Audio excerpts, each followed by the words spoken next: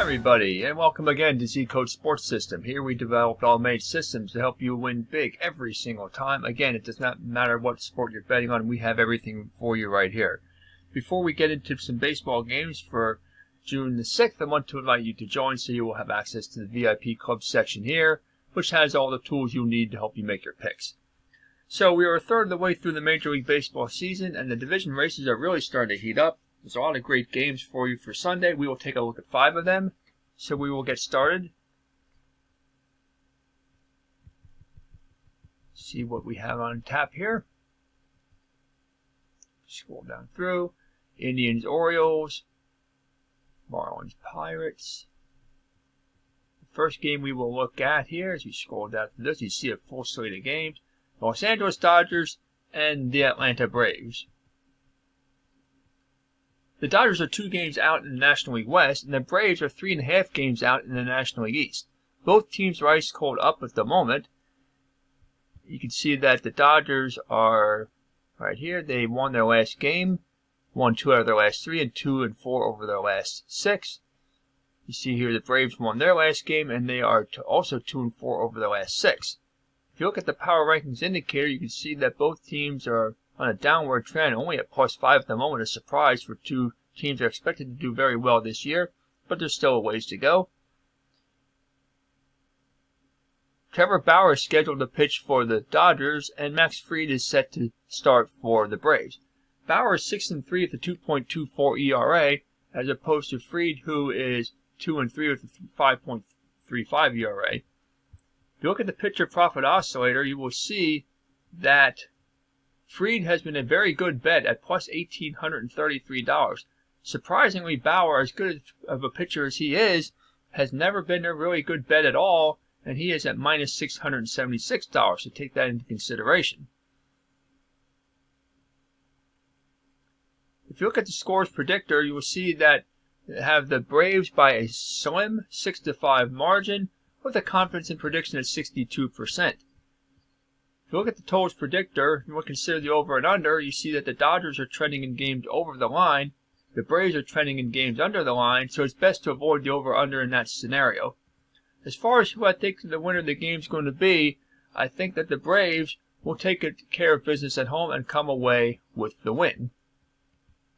The Diamondbacks and Brewers, Tigers, White Sox, you will not take a look at all these games. Twins and Royals, that actually should be a pretty good game.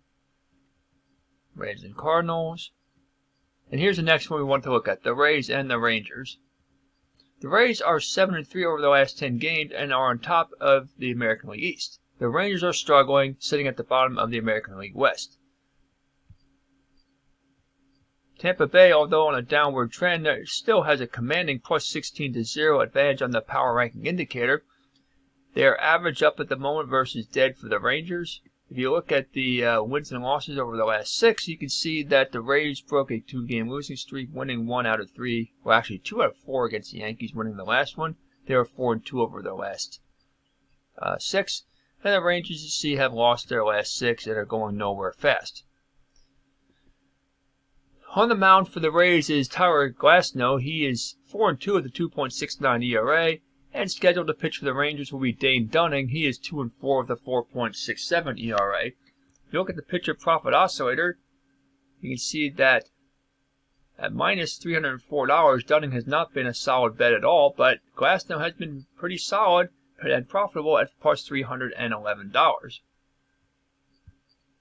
If you're considering the over and under in this game, you can see that the Rays are playing in games trending over the line. The Rangers are playing in games trending well under the line.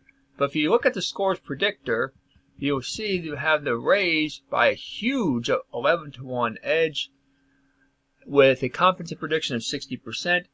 The 12 total runs should represent an over. The line is not yet set, but I think it's going to be a blowout game in favor of the Rays, and I actually would go with the over as well.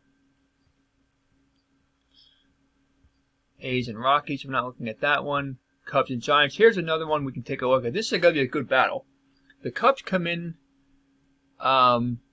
first place in the National League Central, and the Giants are also in first place in the National League West. You can see that the Cubs are average at the moment and burning hot. for the Giants. If you look at the power rankings indicator, you can see that the Cubs are at plus 25, and the Giants have dropped from plus 26 down to plus 15. If you look at the totals predictor, if you're considering the over and under, you can see right here, under the line for the Cubs recently, and actually as far back as, May the 14th, they've been under the line. And the Giants right now are trending slightly over the line.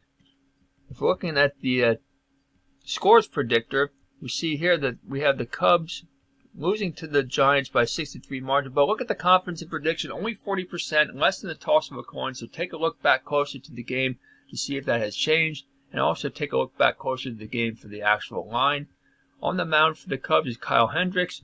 And on the mound for the Giants is going to be Johnny Cueto. If you see the two pitchers here, Hendricks is 6-4 with a 4.62 ERA. And Cueto is 4-1 with a 3.45 ERA. If you look at the pitcher profit oscillator, you will notice, right here, there we go.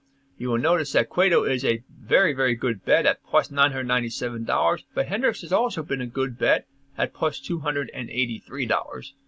The way I think the outcome of this game is going to plan out is I think that the Giants playing at home, Cueto has been pitching very well, and the Giants at home are tough. I think the Giants will come away with the win on this one, covering the line. Mariners and Angels. Mets and Padres. Here's another one, which is going to be, should be a good matchup. The Mets here are average at the moment, and the Padres are ice cold up. You can see in the power rankings indicator that the Mets have a plus 23 to plus 3 edge. As far as the standings go, the Mets are on top in the National League East, and the Padres are second in the National League West. You see the Mets here have won 4 out of their last 6 games, and the Padres are 2-4 over their last 6 games. If you're considering the over and under, here's an over for the Mets. They're up and down as far as their over and under goes, as far as the trends, but right now they are trending the games over the line. And the Padres currently are trending over. And they've been trending over since all the way back to, middle of May here, May 16th. So they've been trending over the line. The scores predictor shows a low-scoring game, though. The Mets 3, the Padres 2, with a fairly high confidence in prediction of 63%. On the mound is Stroman for the Mets and Paddock for the Padres. You can see the pitchers right there. So what I think is going to happen here is I actually think the Mets will be able to come away with the win on the road. Both teams are playing well, but the Mets have better pitching in this one. Let's go with the Mets. Finally, we got the Red Sox and the Yankees. The Red Sox enter in second place in the American League East, and the Yankees are in third. The Yankees have an edge on the power ranking indicator. You see here at plus 18 compared to plus 8. Over the last 6 games, you can see that the Red Sox are 3-3 over the last 6, and the Yankees are 2-4. Garrett Richards is scheduled to pitch for the Red Sox versus Domingo German for the Yankees. Richards is 4-4 with a 3.75 ERA, and German is 4-3 with a 3.27 ERA for the Yankees. Look at the pitcher profit oscillator. Which pitcher has been the better bet? You can see that German has been the better bet as far as profit goes at plus $970. And Richards here is also in the positive, just not as high, at plus $287. Considering the over and under in this game, you can see that the Red Sox are playing in games trending well under the line. The Yankees are well under the line as well. And if you look at the scores predictor of a 4-1 score in favor of Boston with confidence in prediction of 57%, also a fairly good indication that this will be a low-scoring game. I would bet the under on this one and go with the Red Sox to win in a road upset. So there you have it. Those are all the games that we're going to take a look at for this week. Happy betting, and we will see you next time.